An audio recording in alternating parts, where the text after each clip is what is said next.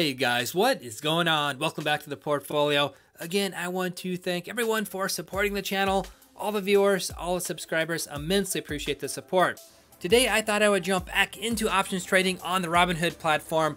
This time talking about the latest trade I made with AT&T.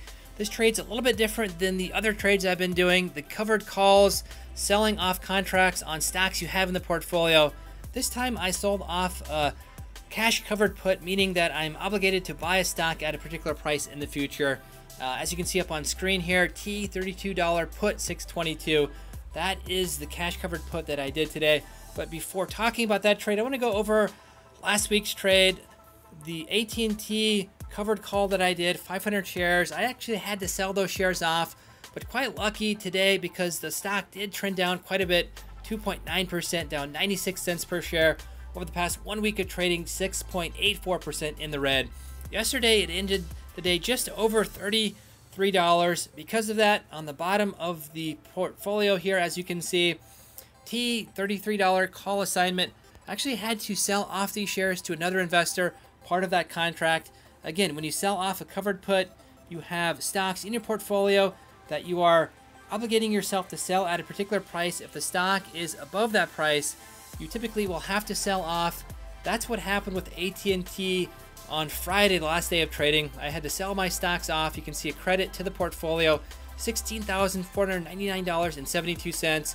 There's been a lot of inquiry on the portfolio, a lot of questions regarding risking all of your stocks for a very small premium with regards to the options contract. But if there is an execution of the contract, as this one was, you still get the proceeds of that auction. So I do have to sell off 500 shares, but I get the proceeds of that particular transaction. So for this particular transaction, I was forced to sell off, but it was actually a positive swing trade, just over $80 for a swing trade, plus the options premium. And with that capital, again, I decided to do something a little bit different. I did a cash covered put, again with AT&T, as you can see here, T $32 put 622.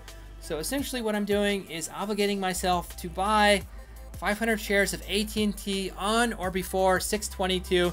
If the price of the stock gets down below $32, I'll have to buy this stock from another investor for $32. And actually I did 6 contracts, so that's 600 shares.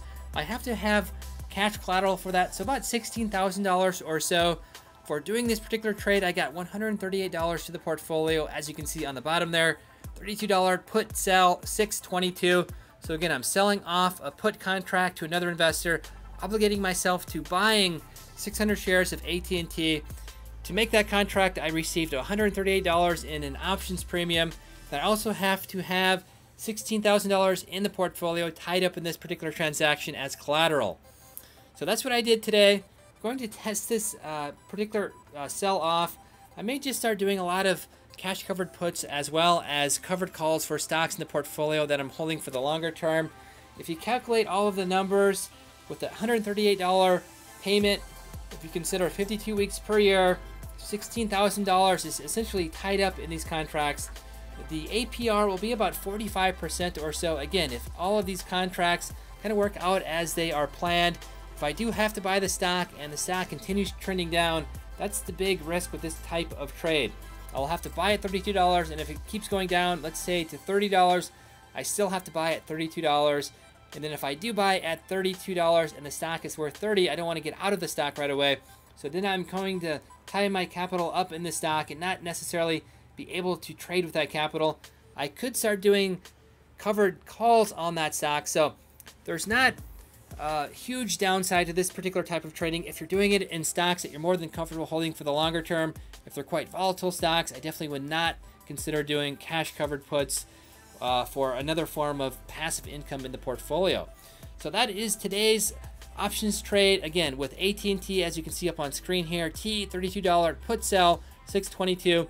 Again, for new investors on the channel, I'm obligating myself to buying AT&T for $32 per share on or before 622. So if the stock gets below $32, I will probably be required to buy AT&T at $32 per share. So that is today's options trade. Let me know if you guys are doing similar types of trades in your portfolio. I've been doing a lot of cash covered puts as well as covered calls. This is the first one I've done on the Robinhood platform, or at least significant trade on the Robinhood platform.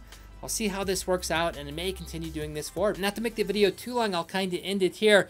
Again, if you guys enjoy the content on the channel, if you guys enjoy the video series, feel free to like, share, and subscribe. And until the next video, we'll see you then.